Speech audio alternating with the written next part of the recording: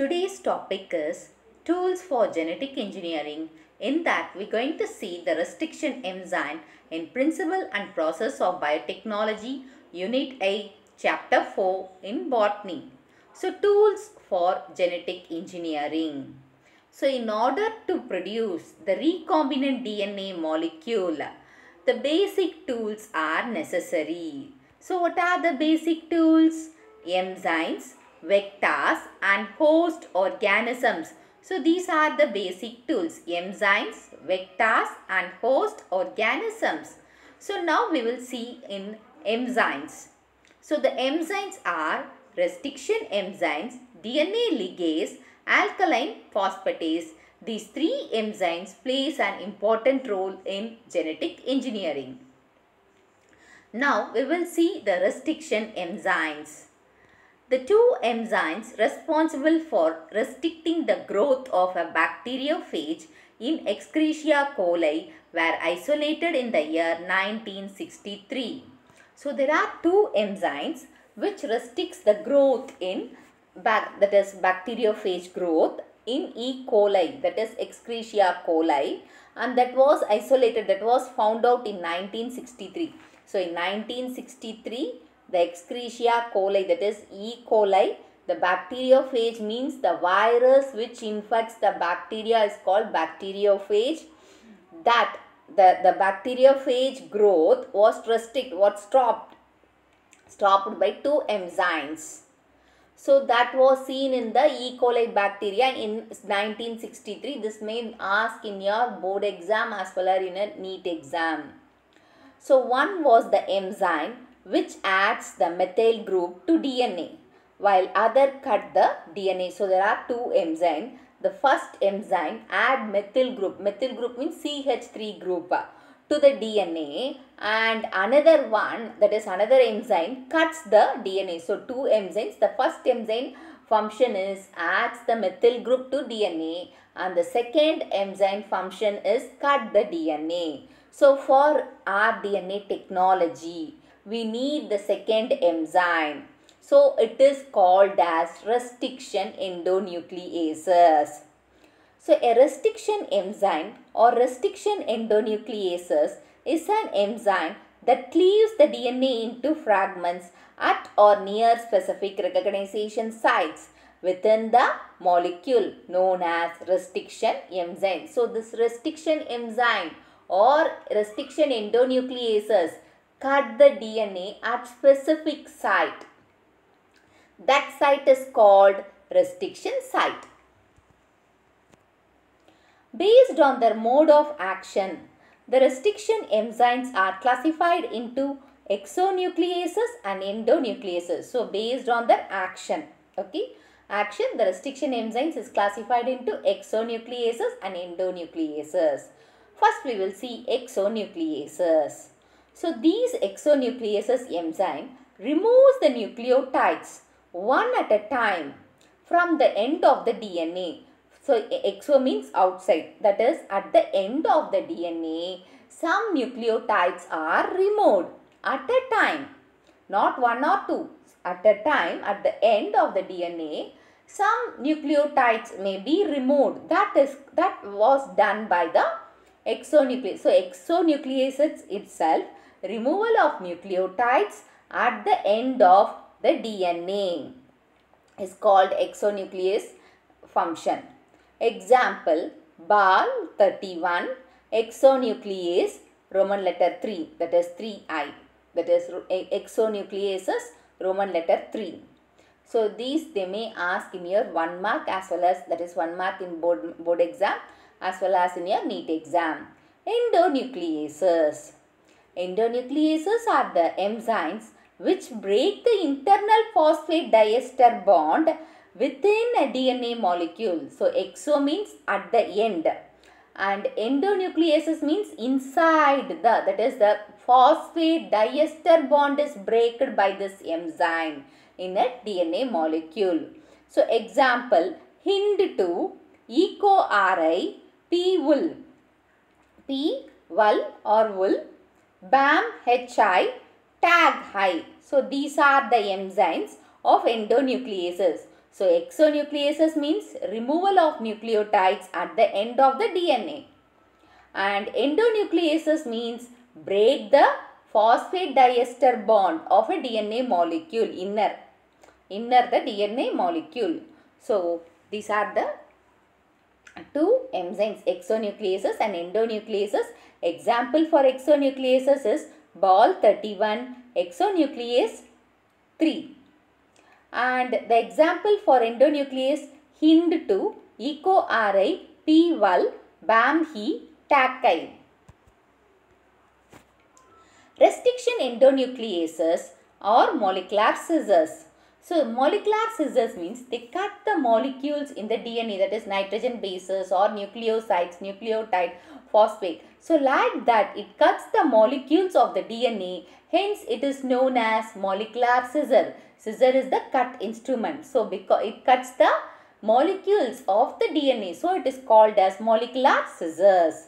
These act as a foundation for recombinant DNA technology. So this gives the foundation for recombinant DNA technology because it is a cut enzyme. It cuts the DNA at specific site. After cutting only, the another gene of interest DNA going to join. Okay.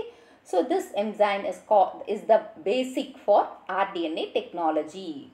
So these enzymes exist in many bacteria where they function as a part of the defense mechanism called restriction modification system. So these enzymes, where it comes from? Bacteria, and they play an important role in defense mechanism.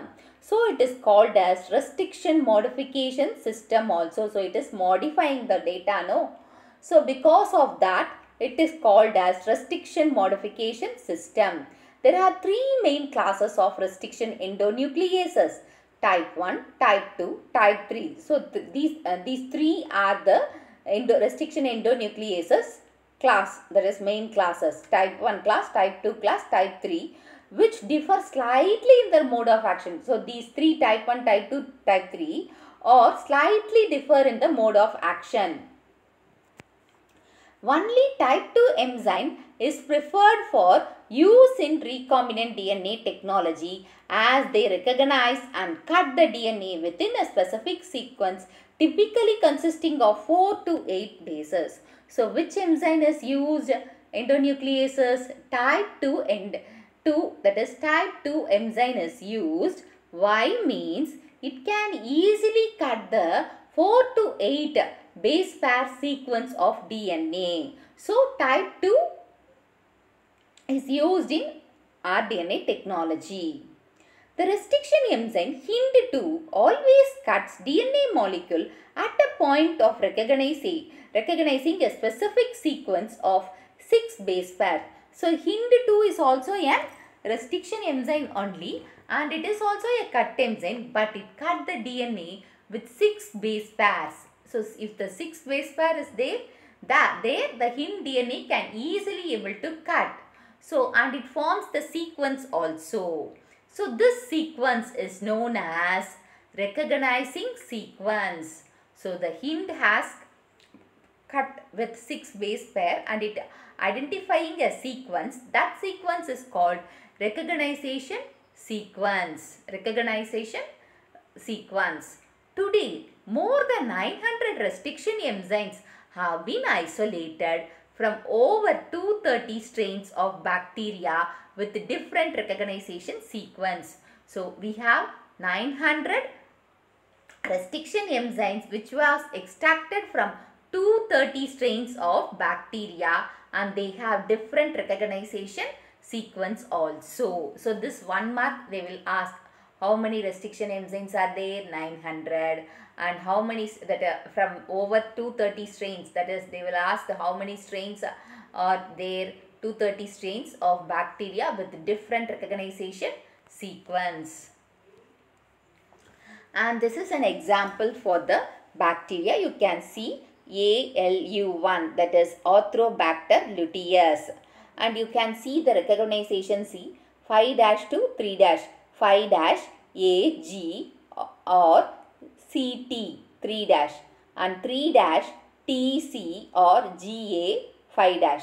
So the fragments will be formed A, G, T, C, C, T, G, A. So they are blunt ends. So these enzymes, that is ALUI, forms the blunt ends fragments. If they cut means they forms the blunt end.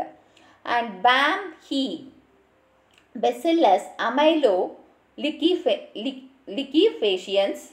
So that is the recognition site. So when the site comes like this, that is like this, sequence comes means it starts to cut. So 5 dash G or GATCC 3 dash 3 dash CCTAG dash G 5 dash. So now how it comes? G C G C A T T A G C G. If it comes like this means it forms the sticky ends. So like you can see like this means it is a sticky ends. It forms the sticky ends. E. coli, Excretia coli, and you have the recognition sequence of 5 dash G slash AA TT C3 dash 3 dash CC T A G slash G5 dash, and this also forms the sticky ends. Okay, this is sticky ends. And high 3, hemophilia, that is Haemophilus aegypticus. The recognition sequence is 5 dash GG CC 3 dash 3 dash CC GG 5 dash. So it forms the blunt ends. So the structure is like this. So it shows the blunt end symbol. Hint 3, Hemophilia influenza. The recognition site is 5 dash A dash A G C T T 3 dash 3 dash T T C G A slash A 5 dash, and the fragments may be like this, and it forms the sticky ends.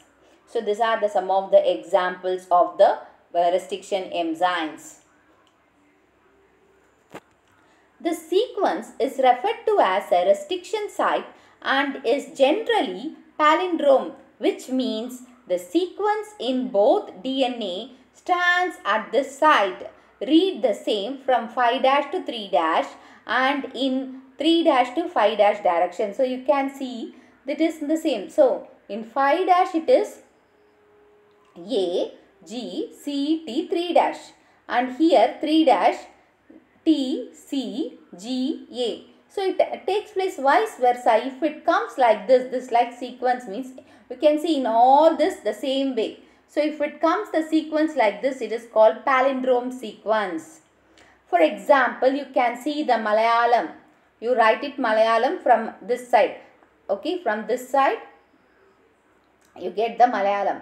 You can see from this side also the same spelling is there. So like that in both the direction you have the same spelling of Malayalam. Like that from 3 dash to, that is 5 dash to 3 dash and 3 dash to 5 dash, the sequence will be same. So here 5 dash, for example, C means here C, here G.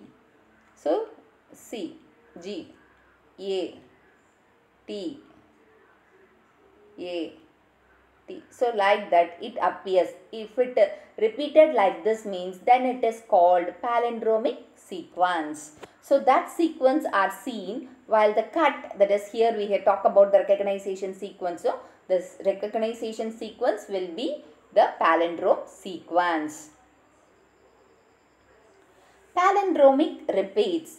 A symmetrical repeated sequence in DNA strands that you can see, no, 5 dash, so he C, and here also 5 dash C, A, T T, A, T, A, T, A, T, G, 3 dash. So here you see 5 dash C, A, T, T, A, T, A, T, A, T, G. So 3 dash. So here it goes like this, but here it goes like it. That means it shows the repeated sequence. Okay. Note that the sequence of all of the base pairs in the reverse direction which compared to the first sequence. So the first sequence by reverse direction it goes means that sequence is called palindromic sequence or palindromic repeats. This they may ask in your 2 marks and 1 mark also. So restriction endonucleases are named by a standard procedure. So we can see that EcoRI, HIND3 like that, no? Here you can see. So this EcoRI, BAMHI, ALU-I, BAMHI, HIND, HEM3, HIND3, HEM3. So how the names comes, how they keeping the names to the enzymes. See, the first letter of the enzyme indicates the genus name, followed by the first 2 letters of the species name. Then comes the strain of the organism and finally a Roman numeral indicate the order of discovery. So example they had given this is EcoRI. So E represent Escherichia coli. Okay. Coli is there, no? So CO. So E,